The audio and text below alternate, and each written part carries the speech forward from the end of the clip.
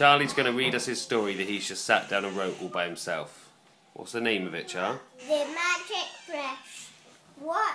Long ago in China, there lived a poor boy called Chan. Although he loved drawing, Chan was too poor to have a paintbrush. So he used a stick. He would draw in the sand or scratch marks on walls. Early one morning, Chan saw a large silver fish trapped in the weeds by the river bank.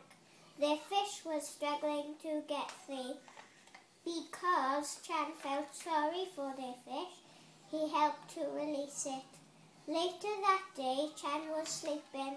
In his dream, a man dressed in a silver cloak spoke to him. "You are a kind boy, Chan. I am giving you a magic brush." Wow, let me see it. Aren't you a clever boy?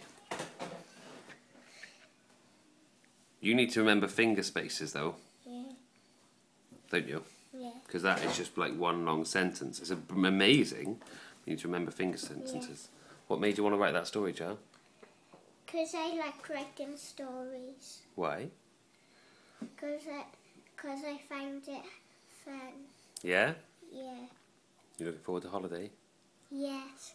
Don't think you'll be writing many stories on that holiday, do you? Be too busy playing, won't you? Yeah.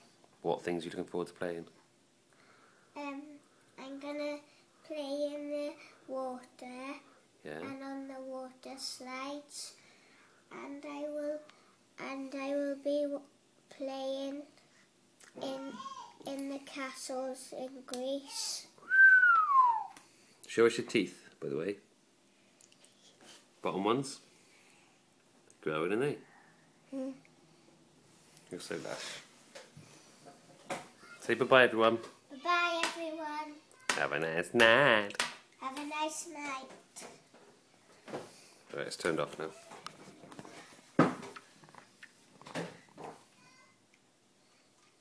I could wear this at Legoland for my birthday and my Lego shoes for my birthday. Because it's a Legoland medal. Is it? Yes. Where'd you get that from? It's gold. Where'd you get it from? Legoland, of course. Who'd you go to Legoland with? What? Who'd you go to Legoland with? Nana and Grandpa. Did you enjoy that? What? Did you enjoy that?